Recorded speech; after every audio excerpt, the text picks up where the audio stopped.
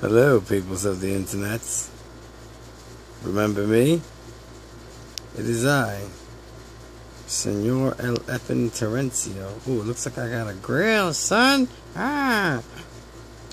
Tomorrow's UFC 164. I've been working a lot, driving a UPS truck around, and that takes lots of my time. Many children in the house, and, dishes, laundry, dryer breaks, gotta fix the dryer, car repairs, summertime, acting a fool with my friends. It's time consuming. Skyrim, just got on late, I know, but I just got, actually, one of the children's got a Skyrim, and in the night while the people sleep, I play the Skyrim. So my life's been pretty occupado. Tomorrow's UFC 164, and this is special because if you look back in one of my videos, and actually it's only half uploaded, the other half I didn't upload, but it was about lightweight fishiness and wondering why Pettis never got the title shot. Well, the time has come. But first, let's see, what do we have on the undercard?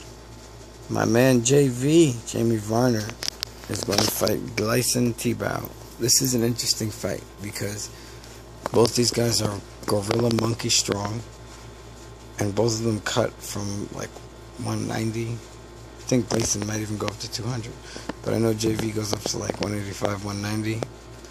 So two strong lightweights with somewhat similar strengths, although Jamie Varner definitely has a wrestling advantage.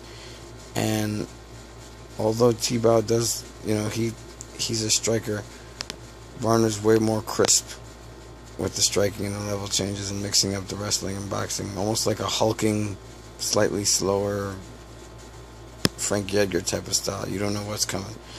I think Jamie Varner's going to break his fucking face. I don't think it's going all 3 rounds. I doubt it. And if it does, it'll be like 30-27. I don't give Tibau a round. Cause JV got that. Who else? Luis Guidano versus the green hair guy, Tiger Schulman's, which is actually brother school to a school I used to go to, so of course I'm gonna go with him. He's a local guy. So yeah, and he's gonna go places. I don't know who the other guy is. His record ain't all that great. Every once in a while some no-name guy comes and shocks everyone and makes his way in, and that's how a lot of people become popular, but I don't see it happening. Big Ben Rothwell versus Brandon Vera. Brandon Vera is going to heavyweight, so I'm kind of tentative. I mean, Rothwell's experienced veteran. He knows his shit. Big, strong, dangerous motherfucker. But Brandon Vera is one of those 50-50 guys where he'll come in and shock the world and be like, oh my god, that was amazing. Sometimes he'll come in like a fucking sack of potatoes, fucking covered in dog shit, and you're like, what the fuck, why is he even here? So, I've seen pictures, he looks pretty gigantic at heavyweight. So maybe the weight cutting was fucking him up or slowing him down or something.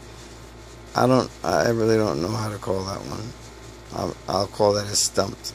But I would like it if Brandon Vera came in there and made some noise and just made an example of former, IFC champion, Big Ben Rothwell. Big Ben Rothwell. Oh, I think Clay Guida is going to beat up Chad Mendes. I'll stick to my story. I think that's how it's going to go down. And I think Dustin Poirier is going to beat up Poirier. He's going to beat up Eric Koch.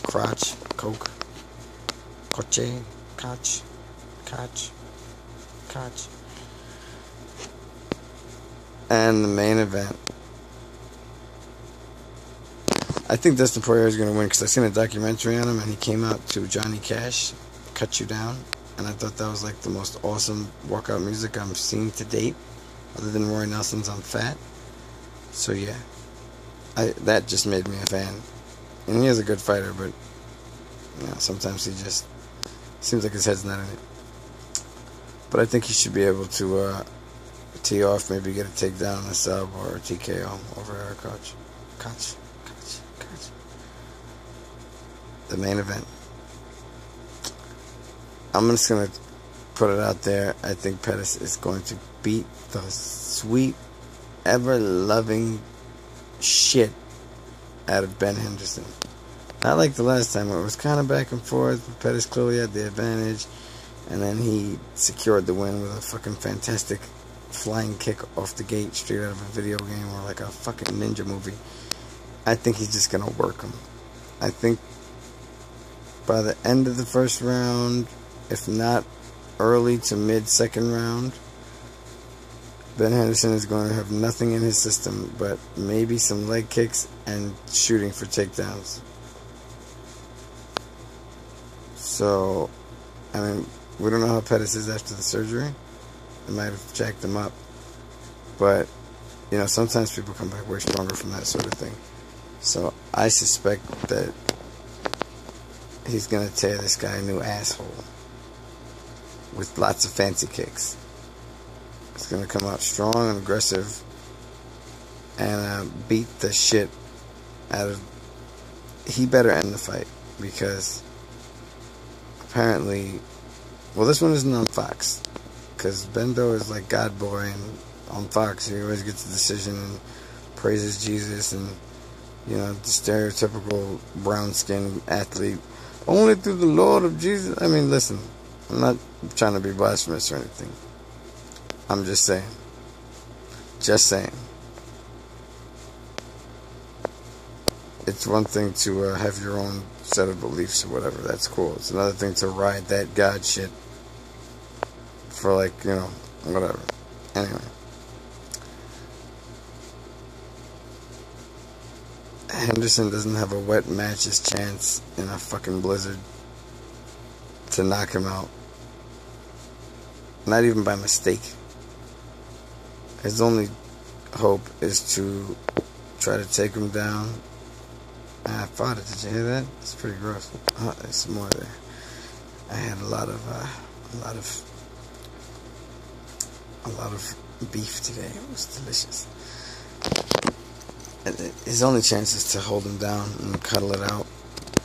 Maybe throw some ground and pound, pray for a submission, but Pettis' jiu-jitsu is pretty fucking damn good. So I don't think he's going to sink anything in. I think that Pettis is just going to put on a fucking beat-down clinic on this guy, and it's going to be like one for the ages. And, yeah, that's my story, and I'm sticking to it. LF and Terencio, signing off.